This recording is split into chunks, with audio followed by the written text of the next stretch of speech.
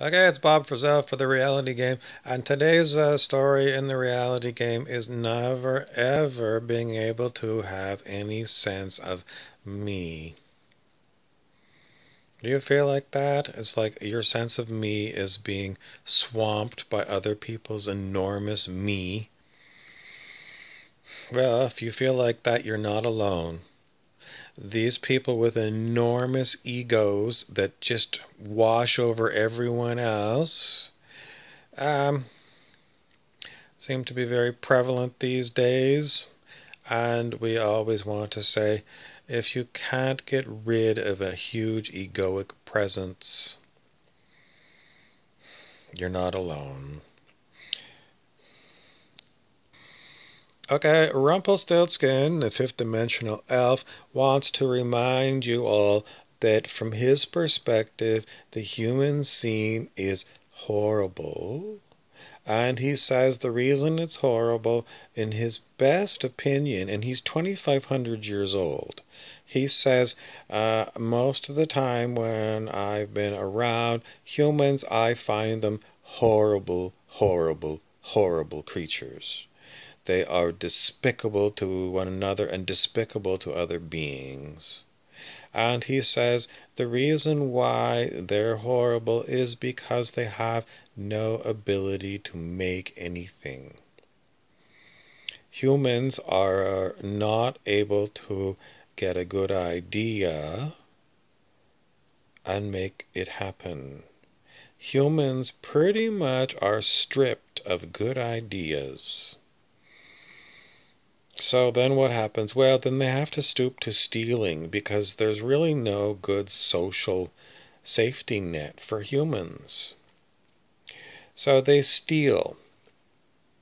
And Rumpelstiltskin goes on to say, if humans had magical abilities like the elves and the fairies do, they could simply use magic to make the things that they need.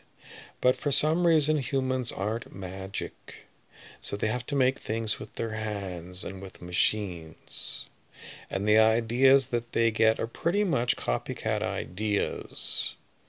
And a lot of times the resources that humans use to make things are real beings. So, the enormous amounts of trees that are cut down to make toilet paper or chopsticks.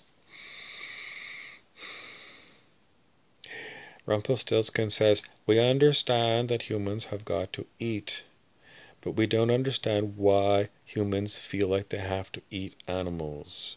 Why can't humans simply eat peanut butter and jam sandwiches? The answer seems to be it's brought down from generation after generation. Hunting families, and then the young children are told this is how we do it. In our family, we go out every fall and we kill a moose. And the other families that don't do hunting are brainwashed. It's like we go to the supermarket and there's the chicken and there's the beef and there's the pork. Those are your choices, and you better buy some because the government says it's a part of the food groups. And, Rumpelstiltskin says people really have lost the ability to see.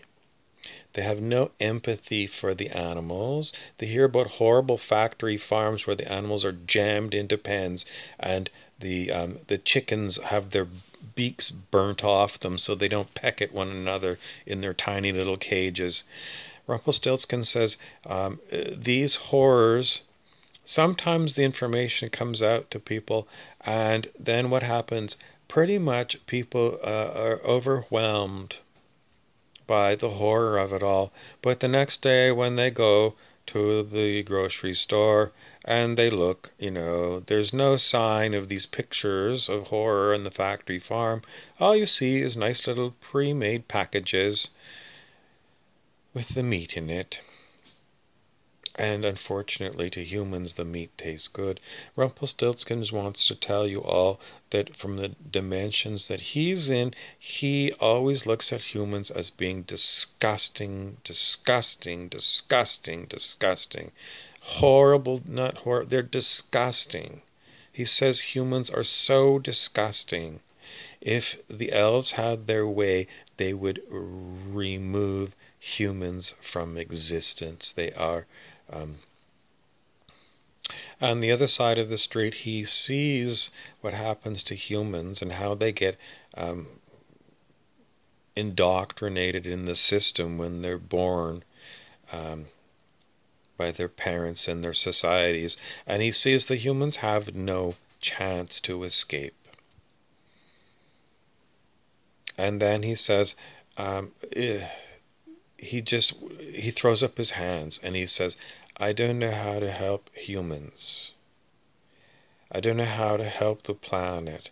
He says, I don't know how humans lost their magical abilities. I don't know the history of how humans fell to be so disgusting.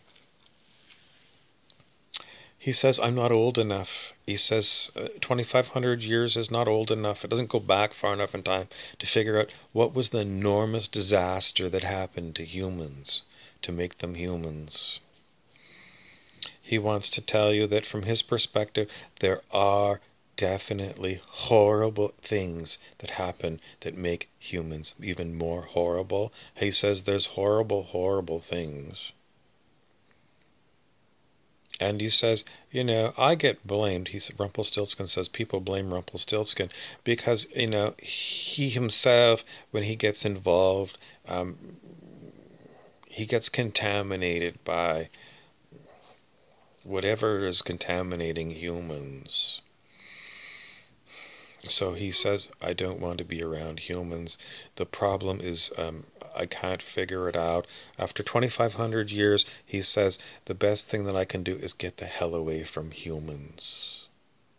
And he says they are a parasite that afflicts planet Earth and afflicts other places. And he says the best thing that could be done is just mass delete. Just mass delete and delete all of the humans.